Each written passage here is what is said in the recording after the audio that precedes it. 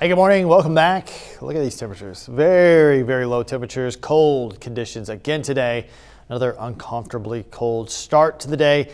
However, we're going to start to see some changes throughout the day today, throughout the day tomorrow, and it starts with temperatures. You know, we're in a low spot now with the temperatures, but we still have winds, 5 to 10 miles an hour, and just like the last couple of mornings, doesn't really take a lot of wind to create a wind chill situation that's just not that comfortable. It feels like -10 in Terre Haute.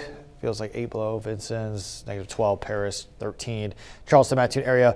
But in many areas, the wind chill values are a lot closer to the thermometer temperature in a way they really haven't been the last couple of days. We've been as low as -15 some of these mornings, -20 to start the day on Monday. So these last couple of mornings, it's been uncomfortably cold, dangerously cold if you're out there for a while, but the wind chill values are slowly rising each morning. So it's a real slow warm up, but it is happening, and you can see our futurecast showing mostly sunny conditions. So while you're still probably not going to want to be outside for an extended period of time before lunch, over the course of the afternoon, the sunlight will drive temperatures a little bit higher as well. So we're going to be in the upper 20s, near 30 by the end of the day. You can see this is 5 p.m. Little to no cloud activity on the futurecast. That means mostly sunny conditions, dry conditions.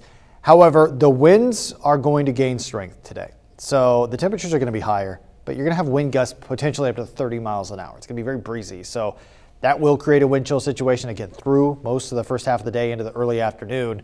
So be careful. It's still probably not going to be that comfortable, but the temperature is a little bit higher. It definitely won't hurt. And you can see this is around 11 p.m. tonight. Cloud cover starts to move in. We have these cloudy conditions that will take over throughout the overnight and early morning tomorrow. Now, we do have a possibility of snow flurries most of the day tomorrow. So if you're looking to avoid those, today's going to be better for that. It's going to be dry, but it's still, again, not that comfortable. And the cloud cover, again, is going to be with us most of the time. Outside of breaks in these clouds where maybe some sunlight gets through there off and on in the middle part of the day, as the day goes on, again, the chance for snow increases. Maybe some light snow flurries, too weak to even show up on the futurecast. Yeah, it's around 5. But look what happens over the course of the night. This is 5 through 11 p.m. Times at the top here. Snow showers are going to start to move in ahead of midnight. And this is going to continue through early Friday morning, allowing for additional snow accumulation on top of what's already on the ground. So be careful Friday morning. Plan ahead for this now. It might be a little tricky to drive, just like it's been the last couple of mornings. Just plan around more snowfall. We're in the upper 20s today.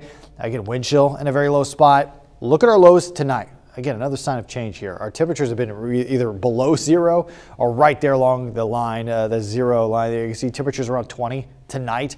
So it's not going to get anywhere near as cold. So wind chill won't be as much of a problem throughout the day tomorrow. However, we do have the chance for snow showers, and temperatures again around 30. It's not too bad. Our 7-day forecast shows after snow showers pass through early Friday. Look at these temperatures, upper teens, near zero, dangerously cold again to start the weekend. You might be unfortunately getting used to it at this point, but then look, temperatures lower 40s by Tuesday, a lot warmer.